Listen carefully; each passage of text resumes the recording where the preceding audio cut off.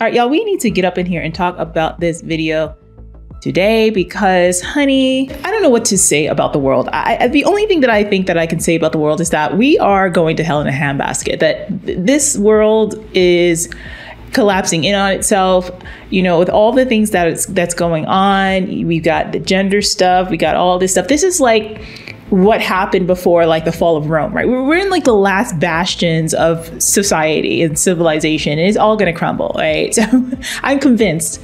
And today's video is gonna just put that icing on the cake for you. There is an apparition, Our Lady of Good Success, and it's happened like years and years ago in the 17th century. And in this apparition, our Blessed Mother warns of the collapse of the nuclear family, the collapse of marriage, and the collapse of the family as like a huge problem within our faith and within the world.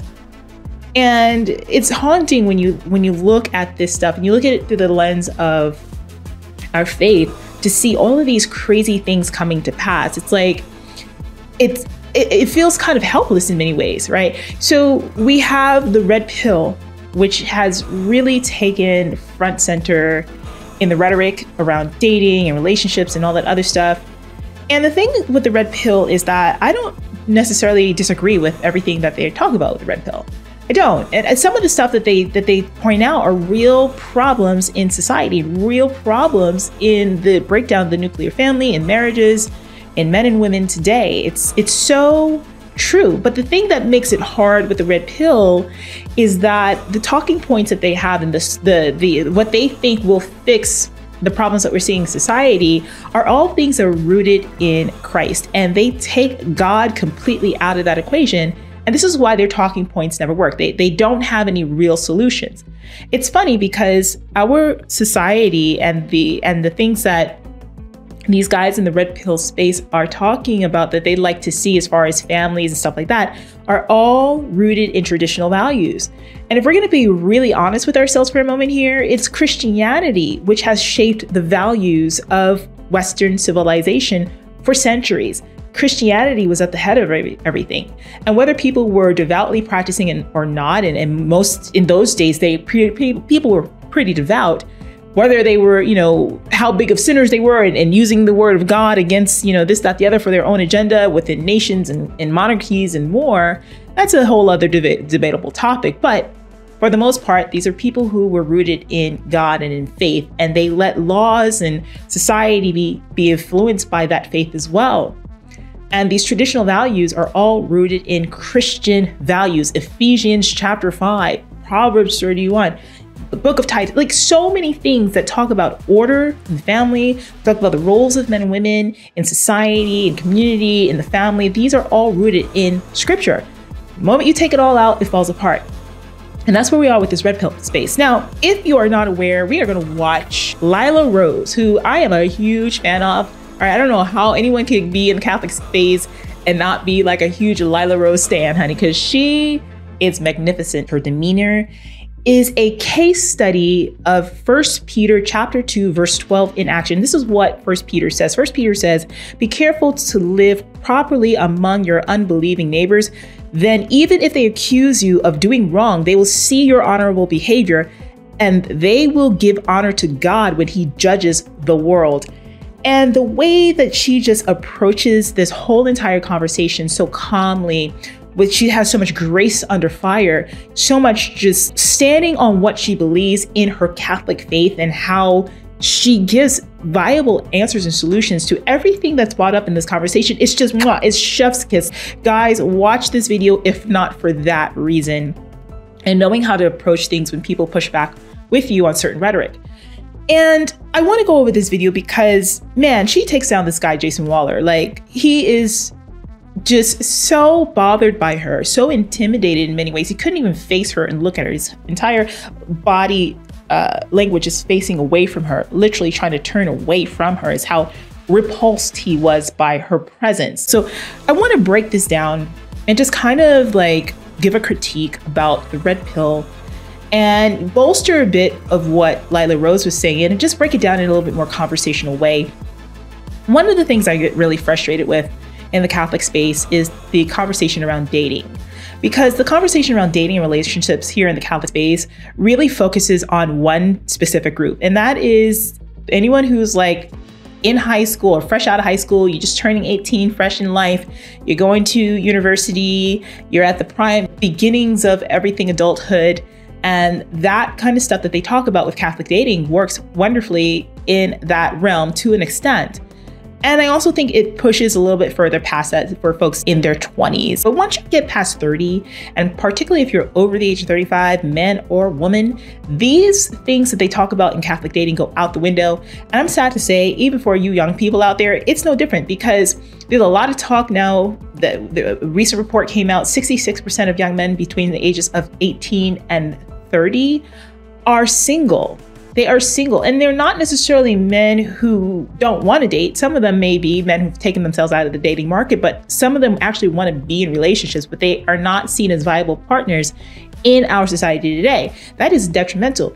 Marriage rates are on the decline in the middle class, okay? Things are not going good when it comes to dating and relationships for anyone, like seriously. But I think that the rhetoric around Catholic dating is so delusional at best. We're gonna do another video. We're gonna call it Catholic Dating Tips, Why Catholic Dating Advice is Delusional at Best. It does not work in this climate with these crazy people, and we're gonna see why when we watch this video. So hold on to your britches. All right, we got a lot of stuff. We're gonna pull apart this whole video, talk about it. Listen, today's video is sponsored by me and my company, Rockstar Fitness. Guys, if you wanna get into the best shape of your life, you wanna just like change your body, you wanna be healthy, you wanna eat better, you wanna have a body that's gonna allow you to see it as a temple for the Holy Spirit, which lives within you. 1 Corinthians chapter 6, verses 19 to 20, okay? This body is not your own. You gotta take care of it, all right? You gotta take care of it. And being able to be present in this world with your health, with your fitness and everything aligned is important for you to go ahead and live the call that God has for you. So if you're interested in getting in the best shape of your life and you want fitness and faith to be at the forefront of that working together, come and talk to me. Go ahead and scan the QR code that you see right here on your screen. You can check the link down below to set up a complimentary call so we can talk about getting you into shape, honey. Also, if you want to go ahead and stay in contact with me as far as the Catholic stuff is concerned, get on my email list. Link is down below, QR code on the screen. And finally, look, we got a ministry here. And I want to share it with the world. I need your support. I want to go ahead and invite you to join the channel as a member right now. Get exclusive videos, a lot of unscripted stuff, off the cuff, talking about things of faith, life, and everything that's going on with me behind closed doors, directly to you. So let's build that relationship a little bit more. We got rosaries back there. We got some prayers. We got all kinds of stuff. All right. Extra stuff that ain't on the channel publicly, honey. Okay. Listen, I can't let them see all of Roxy out here. Okay. You got to come see Roxy. Let's talk some deep stuff. Okay. So join as a member. You see the QR code, or you can click the link to go ahead and join and support today. Let's go ahead and get into this. So this video again is Lila Rose on the Whatever podcast. If you have not seen it, she was on the Whatever podcast, and it's a podcast that talks about dating, relationships, and all that stuff. And so let's go ahead and get into it. I want to pull apart what we're hearing, knock down this Jason Waller guy, and just listen to this woman just slay it. Let's go ahead and get into it. I'm Lila Rose. I'm 34, and my occupation is the president of Live Action, and I'm a writer and a speaker, and a mom. Okay. What is Live Action, by the way? We're a human rights organization defending children in the womb, mothers, fathers, and families. So based. What's been healing? My slut phase. What have you healed? So for me, I've been raised in the indoctrination that my job as a woman is to please my male partner, my husband. And as a woman, I was not given pleasure because it didn't have to be reciprocal. Getting divorced and discovering my sexuality, I learned my pleasure is just as important of a right. And so now I get to have that with different people, find out what I like, what I don't like, have different experiences to find out what turns me on, what turns me off. And that's healing, to know yourself and to learn yourself and to feel good with your pleasure and not limit it because of what someone else thinks you should do with it. Nick, was that presented as Christianity to you, that the man just gets the pleasure and the woman doesn't get any pleasure? I think it was more it was more caught than taught. I think they would say it's equal, but in practice, it was my job as a woman to support the man and whatever he wants. And so you just learn this messaging of, well, what I want isn't as important. Though if I confronted them, they say, no, you're just as important, but not in practice. But you didn't experience that in your marriage, it sounds like. Not the way I think it should have been. Correct. I'm sorry to hear that. Yeah, because I think an authentically Christian marriage, the man gives his life for the woman, and absolutely equal sexual pleasure is very important. So I'm sorry that you didn't experience. So I want to stop there for a second, because I think that's so important in this conversation, just kicking it off right away, getting right into the nitty gritty, honey. We're going to go ahead and talk about sex, right? Our society today has become so incredibly carnal. Getting to know someone isn't about building the relationship anymore. Getting to know someone is about getting to know what that person's body is like, what they feel like, how they kiss and intimacy and touch and all of these things. And crazy enough, it's like we live in a society where the expectation when you're dating today is the 3-date rule, right? So you get to know someone, you go out, and by the third date, you're supposed to be smashing already. And this is not the basis under which a fruitful relationship can build. So I think for young people, especially out here, you're getting this messaging that this is what builds relationships and intimacy. And if you're in the Christian circles, and I think that this is something that you see a lot more with Protestant religions and Protestant denominations, that the woman's pleasure is not important, or that sex should not be pleasurable.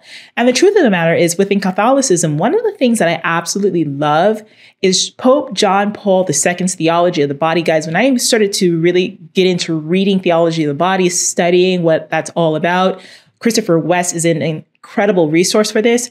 It put the idea of sex on a completely different level. Like, you learn about what the true meaning is for it. You learn to respect chastity as well, and how that not only plays in a single life, but how being chaste plays in the marital life as well. And how when you really understand sex in its proper context, how it should be enjoyable, it should be pleasurable, and it should happen between husband and wife. And so I think this is so unfortunate.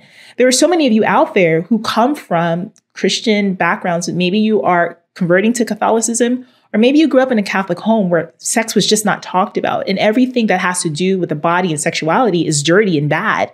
And women are there to serve their husbands, and that's it. And it's not like that at all. So I really encourage you all, no matter where you are in your vocation for life, whether you are single and waiting for marriage, whether you're somebody who's already married, you're engaged or whatever, to start to study theology of the body and to really embrace what it is that the Catholic faith says about sex and how we are supposed to orient all of that to God. It's such a life-changing thing. And again, it just puts everything in a beautiful perspective for what our goals are when it comes to dating, relationships, and more. Now, I will say this. You're going to see this as we go through this entire broadcast, but this relationship stuff is hard.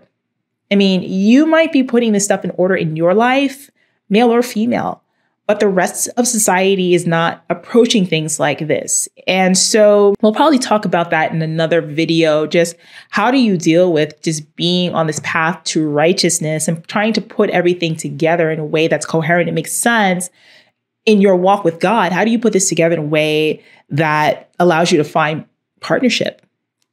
And I don't have that answer for you right now. We will talk about it in another video. But just some seeds what we want to plant. Let's go ahead and get back into the video. I might like family more than you, so much I have 5. Do you think that's a good thing to have multiple families? I think it's good if there's one dad and there's not a bunch of step parents involved, and the dad can be the hero, and those 5 families live a 10x better life than they would have otherwise. Yes, ma'am, I do. But you don't think that it will be ultimately an opportunity for jealousy or disharmony amongst women are always going to be jealous. What's changed about that? Women have been jealous all the way through time. So I'm not jealous in my marriage. I don't care about your marriage. I'm talking about mine. This guy is so triggered. This is what I'm talking about. Like, so triggered by just her presence. It's just so funny to see. Like, you know, in the red pill space, they're always talking about how men should have comportment and men should be non-emotional and thinking on logic. And nothing that he's saying right now is built on any kind of logic. Right. And there is this conversation within the red pill space about the quote unquote high value man. And I suppose he would categorize himself as a high value man, talking about how women in these relationships with these so-called high value men should be expecting these men to step outside of their relationships, expecting these men to cheat. In his case, expecting him to have multiple children with multiple women and to be totally fine with that.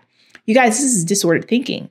And even in the context, if you want to put this into traditional values, because at the same time that they're saying this, they're expecting women to be submissive to them. They're expecting women to take care of the home, to take care of the children. But it's that stuff, and what they're trying to get at, again, is things that harken back to the past. And in the American culture of the past, it always has been a monogamous society. Now, whether people were actually being monogamous is a whole other thing. But Lila Rose is going to hit on something that I think is really important, that talks about that rhetoric about how men who actually were stepping out of their relationships, men who were having extramarital affairs and all these other things. It was actually tests that were done in a specific population with people like Kinsey and all of his diabolical studies and stuff that he was talking about around sex. They were actually not looking at the greater population, but they've convinced the population that this is what is normal. And this is what people are doing. This is what men are doing. Every man on the planet cannot control his sexual urges.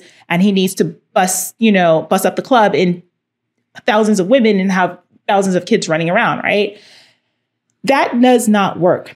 If you're willing to have children outside of wedlock, especially if you have multiple children outside of wedlock, because there are some men out there who are quote unquote high value who have this kind of a situation, it makes me question how much you actually value yourself, because your legacy is something you would want to protect. Your legacy is something that you would not want to have with hundreds of women, 5, 10, 15, whatever numbers of women that you think is viable in the red pill space. These conversations make no kind of sense. And for women today, I think that this red pill conversation is really trying to get you to have lower standards, number one, and to just accept anything. When you start to see this rhetoric as normal, you open yourself up to abuse and more. And here's the thing, people want to throw abuse into this conversation, like a woman being submissive to a man is going to open her up to abuse. Nothing is further from the truth. The fact of the matter is that proper submission under the will of God has you in submission to each other and you both in submission to God. It's not a man's place to rule over a woman and to smash her down and to make her subservient to him. It is to lead, it's headship. It's taking responsibility of provision and protection for you as a woman. But this rhetoric that they put out there when they talk about submissiveness in this red pill culture, it's the perverted version of that. It's the sinful version of that. A man who has multiple children, multiple families with multiple women is a man who cannot control his sexual desire and his lust. And that is a twisted perversion of what God has in mind for sex for man and woman. Let's go ahead and get back into it. Well, my life is going to be, so I don't answer to you. So that's my answer. I'm going to run my situation exactly how I want to. And generally, when I do that, that's when I have the most happiness, let's say, in my life. So that's all. And you would want that for your daughters? Yeah.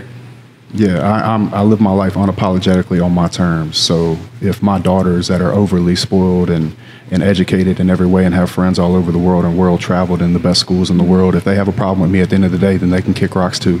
I'm not going to simp for my daughters. I'll love them fully. But if they grow up and turn into a person that doesn't want to get in line with me, or look, here's my goal as a parent. Teach my children how the world works.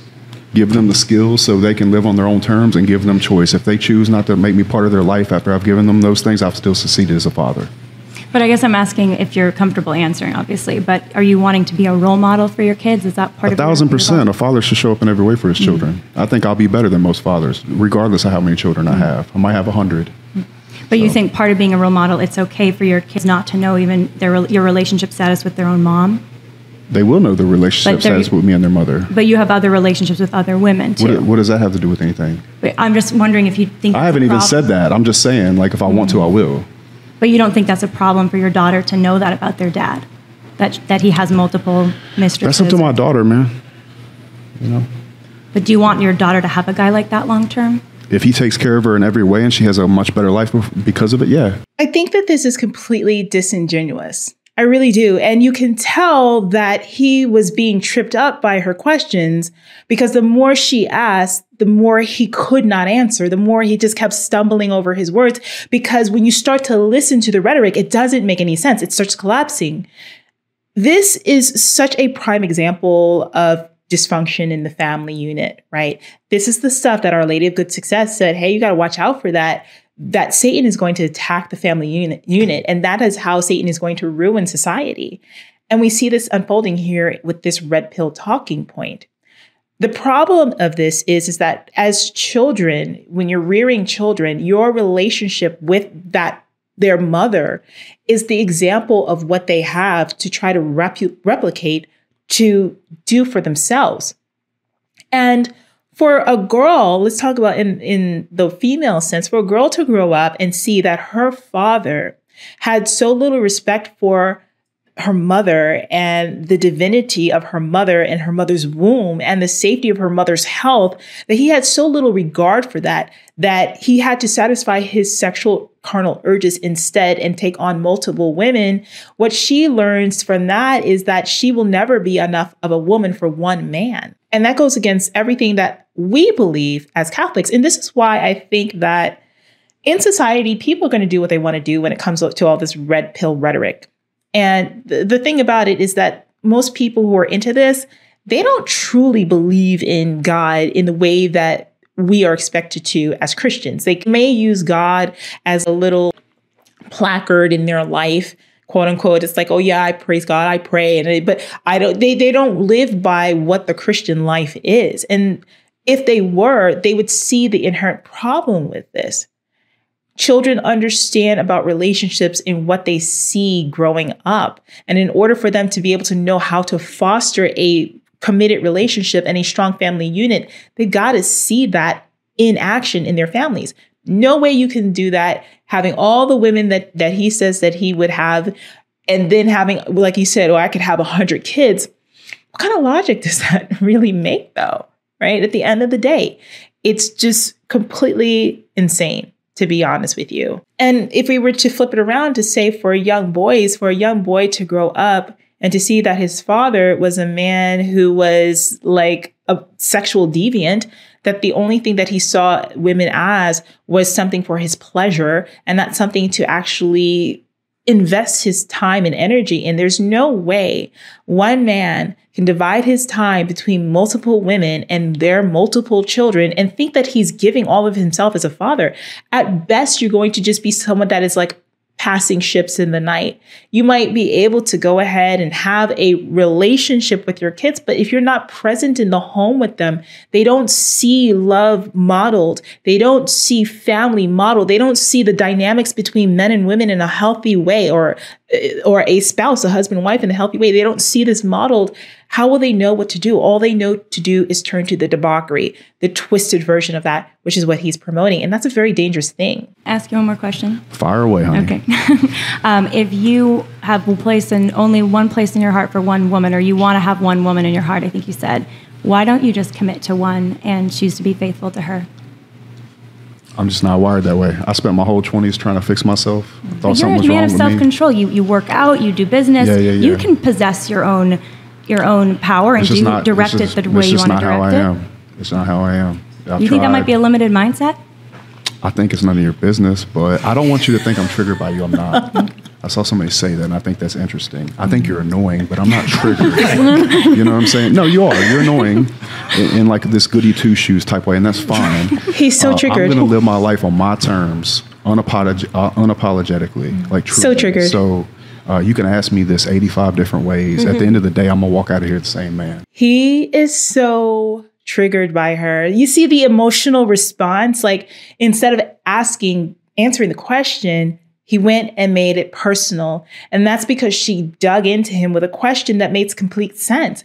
It's like, don't you think that you thinking that you cannot have the sexual control to be with one woman, that's a limited belief. This is a guy who's supposed to be top of the world, money maker, go-getter, shot caller, baller. That's back in the 90s type of thing, right? This is the guy that's supposed to be this alpha leader, but you have no sexual discipline whatsoever. That's the only place that you're not, quote unquote, wired to be in control of your life. When your desires and your lusts are in control of you, you have no control. You are susceptible to being manipulated in so many ways. So many ways. And that's the problem, again, with this rhetoric. These men are trying to push this traditional values thing when it comes to women, but not for themselves as men. So it's traditional for thee, but not for me. And it never works like that. It never works at all. And if you notice, too, on the panel, the kind of women that are on there, always women on these podcasts that they feature that are obviously very promiscuous women who live their life very sexually free. Some of them are OnlyFans models or into all kinds of adult film work and all the other stuff or sex work.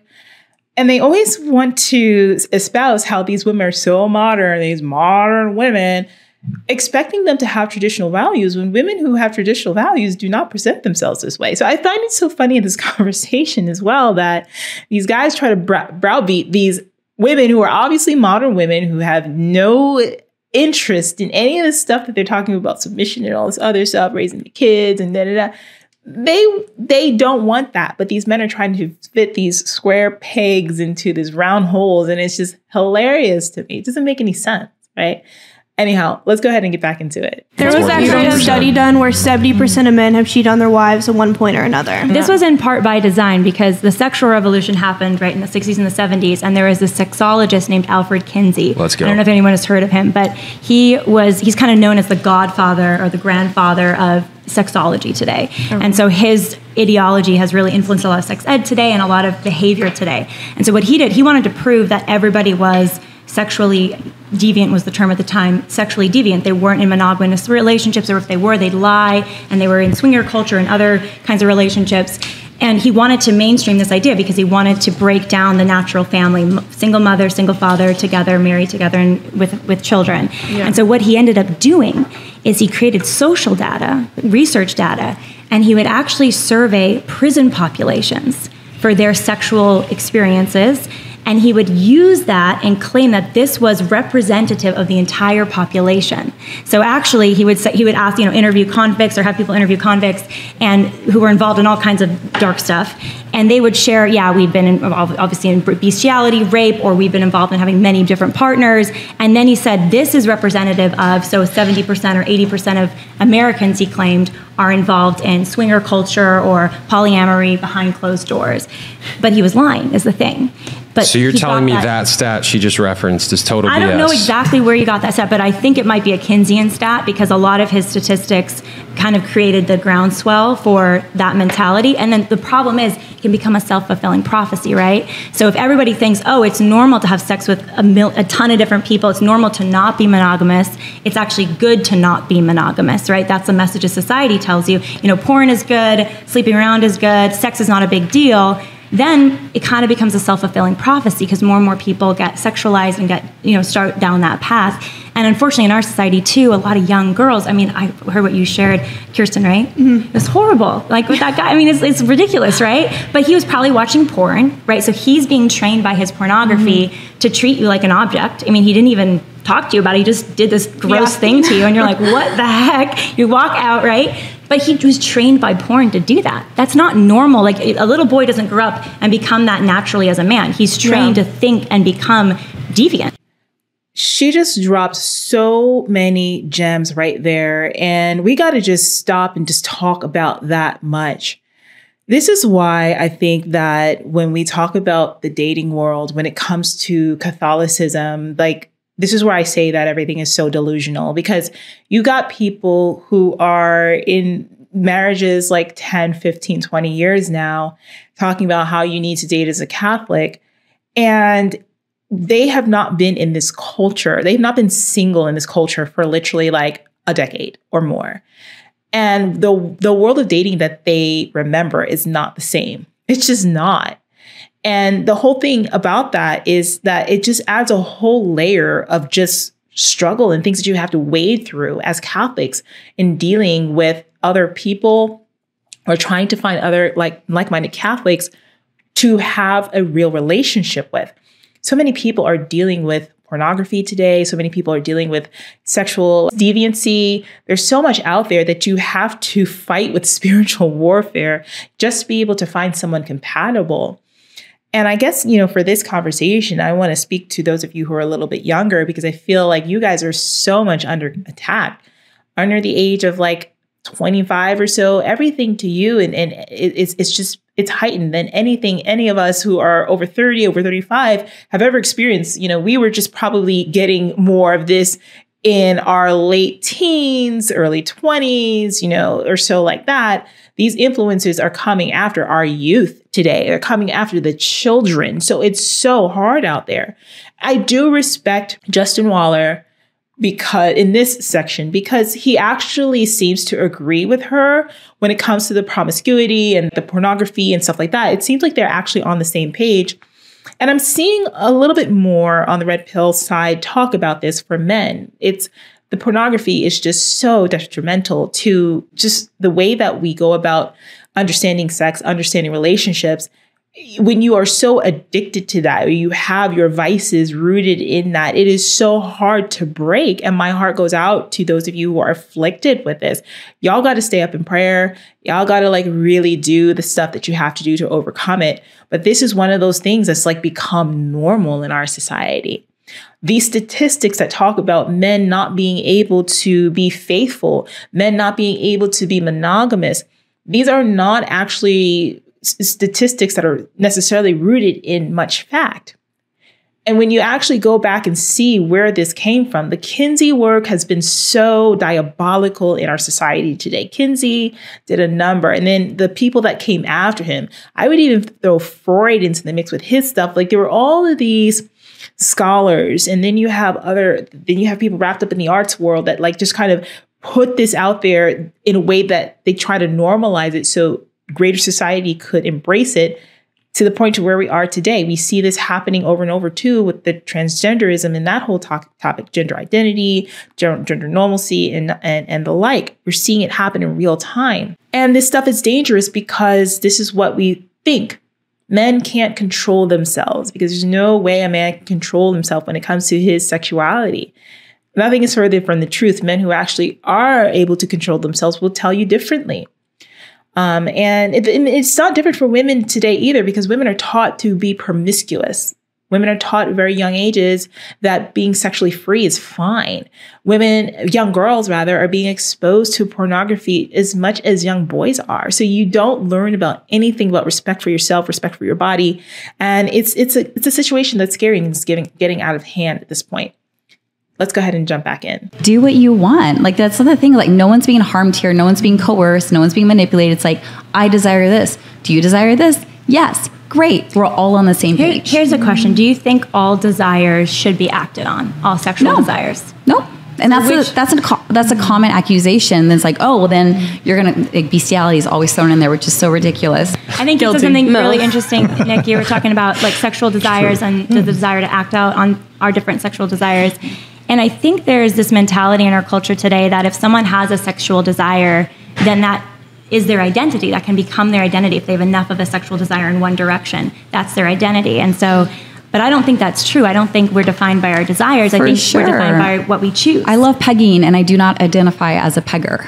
It's I love threesomes, and I don't identify as a threesome. It's I'm Nicole Mitchell, a woman who's alive and in tune with what she wants and lets herself have it with consenting adults, and there's nothing wrong with that. I disagree. All kinds of experiences, but doesn't mean I have to identify as each of those things. I love Oreos. I'm not an Oreo. This is something I'm super passionate about, because I think there's been a version of maybe fundamentalist Christianity that people have experienced that they felt really hurt by. And so they've kind of lashed out against it and rejected it. And I see this a lot, actually. But the reality is I was raised Protestant, went through this kind of semi-agnostic phase, kind of like you went through, and then I ended up Catholic after doing a ton of study and a ton of research and just being convinced by the beauty of it. And it was learning about how men and women are equal dignity, they're equal partners, learning about sex, what God's design is, which is a beautiful one, that it is about pleasure. It absolutely is about pleasure. And pleasure, it's not dirty or shameful, but it's also about procreation and the ability to bring life into the world. And it's designed to be within marriage, where you're in a lifelong public commitment to someone that you're going to give yourself 110% to. And that's how you build a beautiful family of love and respect, and your children are secure in your love that you have with your spouse. And so, I don't know all of your experiences, obviously, and everyone has had different experiences, but the reality is the social data proves that monogamous lifelong marriages make people happiest, they have the most sex and the best sex, and kids are healthier that way. And so that's why I know you're excited about that vision, Chase, and that's why we want to share that vision, not just because of some fundamentalist thing, but because it actually makes people happier and healthier in the long run. She's absolutely right about that. And the interesting thing is that there is research and data to back this up. And that's one of the things I think we need to really ask ourselves as Catholics, because we have such a beautiful just unfolding of God's expectations of us in relationships and marriage and sex and all that stuff through our faith. Pope John Paul II, I'm going to say it again, Theology of the Body just kind of unlocks this beautiful understanding of sex. If you are someone who's into fornication, you're falling into that sin, and if you are sleeping with your significant other, that's something that you both need to sit down and figure out and start to turn yourself away from. But we're under this impression that we're not able to do that we're not able to just be chaste or order things in the way that they should be, which is to God. And it's hard when you've already been out there and doing this stuff. But the thing is that research after research after research shows that this is actually the healthier way to do things. In fact, the more sexual partners you've had, the harder it is to actually find satisfaction in your relationships. And I know that there's that rhetoric out there that men are not the same, that men can have as many sexual partners as possible, and they are able to still emotionally connect to women. And I question that, actually. Yes, our bodies are different. For women, sex can be very bonding. It's supposed to be. It's our protection mechanism in case we get pregnant and all these other things. Oxytocin goes up. So sex actually bonds us to our male partner. And for men, sex is not the same thing. Like, they need to have more testosterone, and they need to actually spend time getting to know a woman to build that kind of intimacy. That's why having sex right away is a terrible idea. It's absolutely terrible. But I also think that for men, from a standpoint of a woman who does not have a whole bunch of sex partners, who is not a promiscuous woman, who, even if a woman may not be a virgin, you have women who are virgins, let's consider that.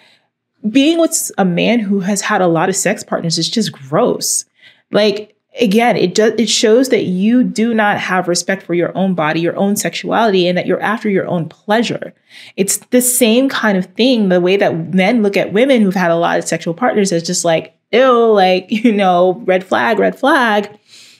And if she hasn't repented about it, she hasn't decided to live a chaste life about it, I think men fall into that same kind of bracket. It's like you get that more sensation. And then if you're having that many sex partners as a man, there's a case of, are you going to get bored with your current person that you decide to settle down with? So there's a lot of healing on both sides, men and women, that need to happen when you have been promiscuous in your life. And chastity is where that can be found. Prayer and the sacraments and just that whole thing is where you're going to be able to heal that. But you've got to heal that if you're going to have a healthy relationship. Unfortunately, our culture does not support that kind of a thing. You have to do that on your own. Let's go ahead and finish up this video. What do you mean? Do you think that when you commit your life to someone and you're going to build a family with them, do you think that should be done in community, so public?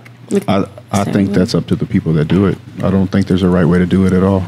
So that's up to you. So you think, like, for children, they don't have the right to know whether or not their parents are married and be able to feel that when they go out into society? Yeah, I think that if your kids ask, you should tell them the truth 100%. There's no lie or nothing I would ever keep from a child of mine. Meaning the truth about, no, we're not married, I have other people I'm sleeping with. Whatever they ask me, I would answer. Mm-hmm. Yeah.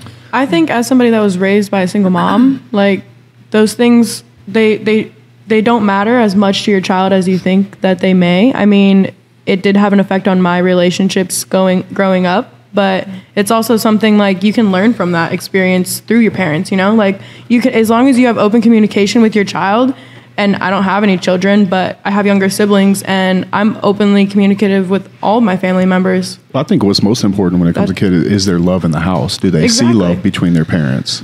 Not are they living the way of making people that go to church happy? It's a very downward deflecting question you're asking me, and I understand why you're doing it. However, I'll put love first in front of marriage every day of the week, because people get married in America every weekend, putting the marriage and the Facebook pictures before the actual love. So I'll take the love over all the bullshit. I think that's probably true. There's a lot of... It's definitely true. There's a lot of hypocrisy out there, for sure. There's a lot of hypocrisy in Christianity as well. Yeah. Like Bible thumping people that want to beat you up with their views and ask silly questions about things that don't matter.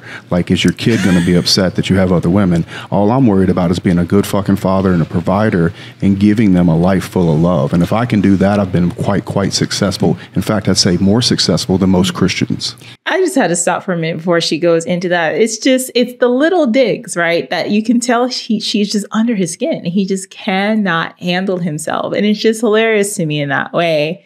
But, you know, he has a point. We cannot deflect when he makes a point and it's the right point. Because so many people today, and this is kind of where Christianity kind of goes awry. It's like, so many people today do place a lot of value on the marriage and the optics of marriage.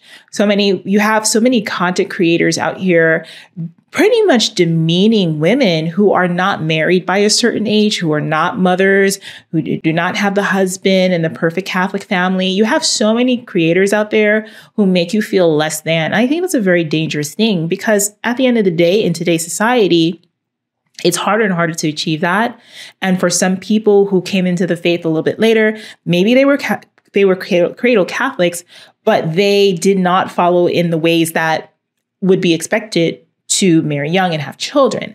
Or maybe they made other choices. And at the end of the day, as men and women, you have to sit with the choices that you've made. But when you're trying to repent and to do things better, you can't come down on those people. You have to give them support. You got to give them support. And they, give them the opportunities, or help them to be able to have the opportunities to create these families and marriages. But I think that he is right in that our society today, we place too much emphasis on the optics, and the optics are not together. The optics have no foundation. It's just about that wedding day, the photos, the social media, and that's it. And we have to be beyond that. We really do. So when he gets something in the pocket, we got to give it to him. And I totally agree. Let's go back into this and see what Lila Rose has to say. Totally wanting the best for the other person, and that it's committed, and that it's sacrificial, and that it's exclusive, it's faithful. And fidelity, I think, is a really important part of love. And if you don't have fidelity in love, then you don't have the security and the opportunity for full vulnerability. Can I throw a hypothetical at you? Yeah, please do. And this is a hypothetical, please don't get offended. But if your husband were to do something that was not okay with you whatsoever, to the point where you did not any longer want to be with him, whether that's cheating or something else that's just a no for you, would you leave them? Stay. Would you leave them to just please your children and to keep your family together? Is that like you're willing to risk your own happiness and well-being, or even safety, if it was something that was that extreme? Are you talking about abuse?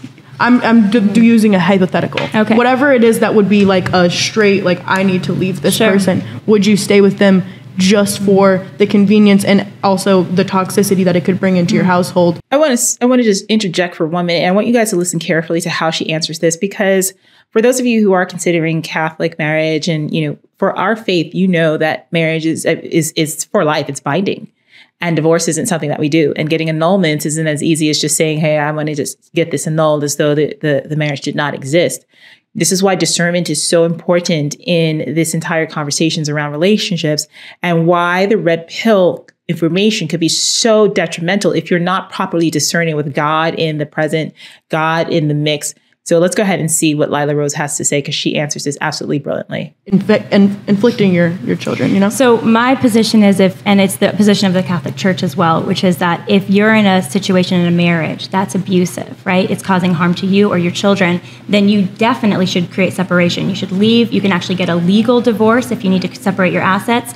But the position of the church and my belief is that marriage is forever, until death do us part. until death do us part. So you can marry someone and they become a screwball. You know, they totally mess up. They do bad things, and you should separate yourself from them for your protection or your kids' protection.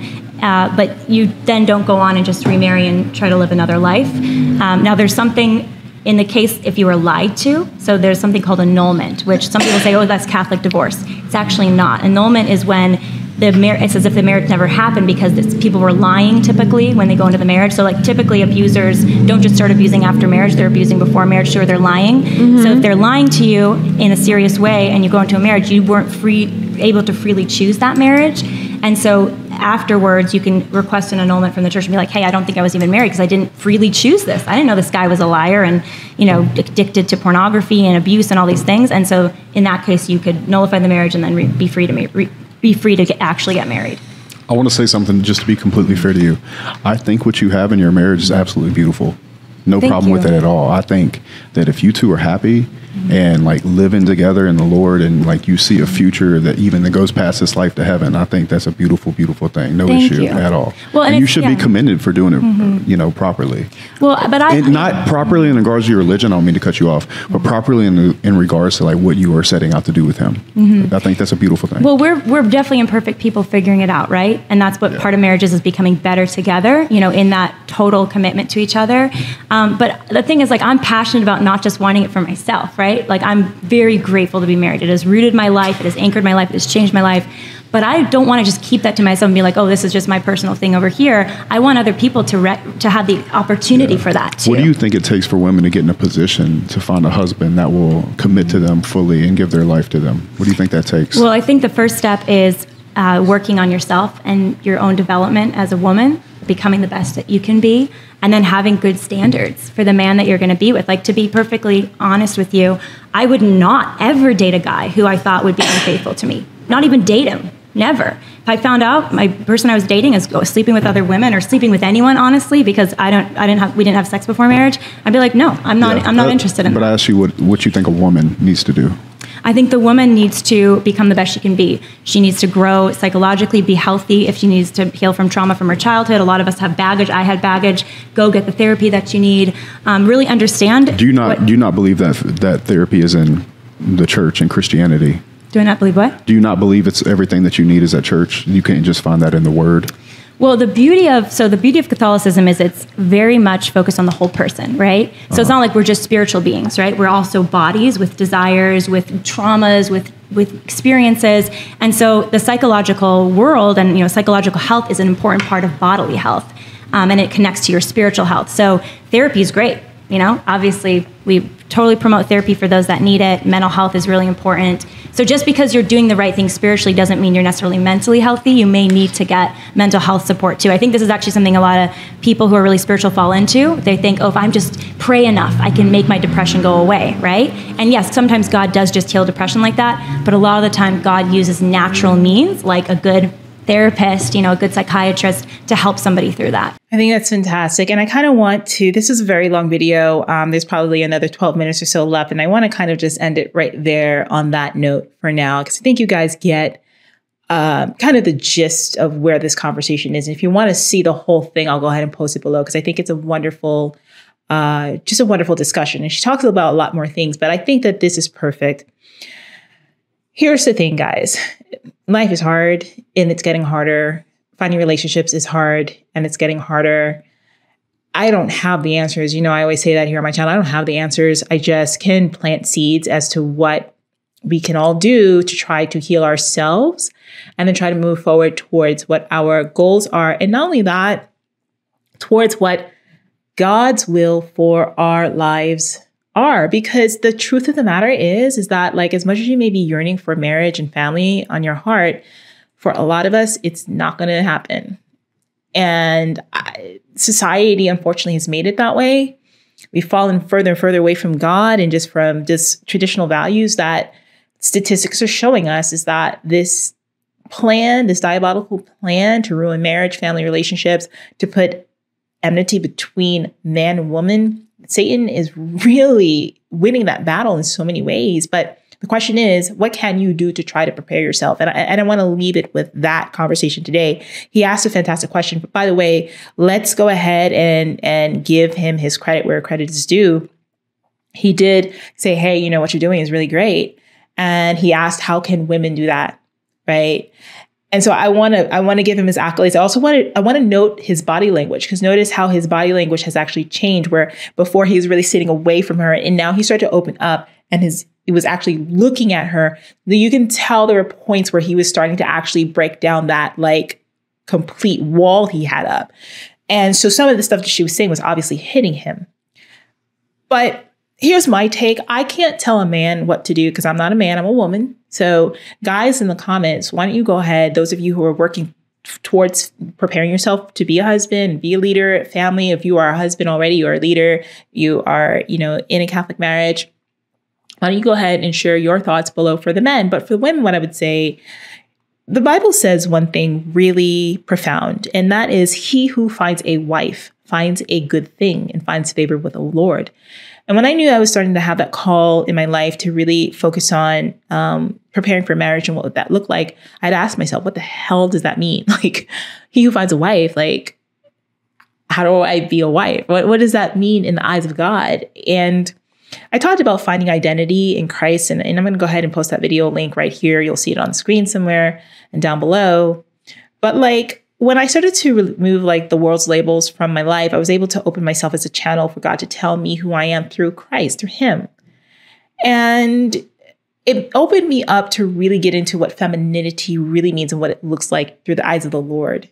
Having a servant's heart, what that means, being a more receptive and empathetic woman, being a woman who is not afraid to go in and put in the work when it comes to family and responsibility with that. And to be able to also, in today's society as a woman, to be able to stand on my own 2 feet, but not be completely independent, to think that I don't need anything or anyone, that you can't let someone else in.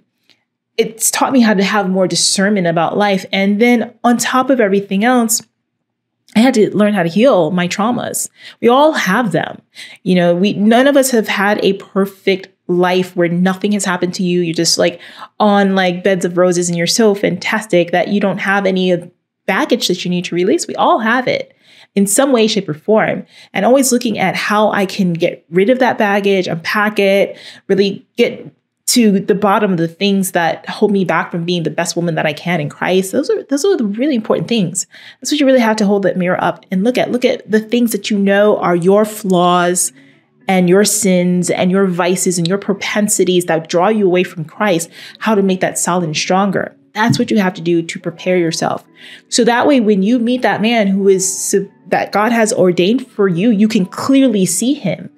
It's like breaking down your expectations of what men should have based off of what the world tells you that men should be. You can see the man clearly living in Christ, such as you, and discern whether or not that's going to work for what you guys want to do together when it comes to your future, your values, how you see children, raising children, what kind of life you want to live, where you want to live, and all that stuff, economics between family dynamics, you know, that kind of thing. You can have a more clear view of what God has in store for you when you work on yourself first. The other thing I want to call to your attention is 1 Corinthians chapter 7, which for people who are in that single vocation right now, you're in that single life, you're in that waiting, where Paul talks about how it's better to be celibate and serving the Lord with all of your heart, all your mind, all your soul. This is Jesus told us to, if you can control your sexual urges. And if you cannot, then definitely your goal needs to be get married instead of being out here fornicating, doing all these things, right? But I want you to look deeper at that. It's that you have to be so content in your life and where you are, even as a single person, male or female. You have to be living and serving the Lord every single day, male or female. So when that person that comes along, that is your Adam or your Eve, that came from your side and you are supposed to form two as one in life here and for eternity, you can identify that person. And also you'll be ready to really take on that world together. But at the same time, you're not doing it from a place of desperation. And that's hard when you've been in waiting for a long time. That's hard when you're out of your 20s. It's hard. It's hard when you're out of your 30s. It's hard when you're out of your 40s and you're sitting here single and you're looking around like, my stars, like, where is he or where is she? And it can really take over your life in a negative way and cause you to go astray from the Lord. So how do you get to the point? For women, he who finds a wife finds a good thing and finds favor with the Lord. So prepare yourself and learn what that means to you. It's there in scripture. It's there. We have examples of womanhood that are fantastic. Find it and really look into that. Men, you're not off the hook though. You know, when a woman is looking at you, we're going to go straight to Ephesians 5 that tells us that a man is supposed to love his wife like Christ loved the church. What did Christ do for the church? He died for the church. You have to be willing to put down your life and die. Die to yourself, die to your ego, die for your family. You know, and that's really hard to think about. Like, that's such a great responsibility. It's so great of a responsibility as a man. But when we're looking at you as men, we want to see Christ in you. We want to see a man who can lead, a man that you know as a woman that you can put your life into. He has that. He has you. He has the responsibility of your womb. He's going to make sure that he does not bring anything into that connection that would put your health and your sanity at risk.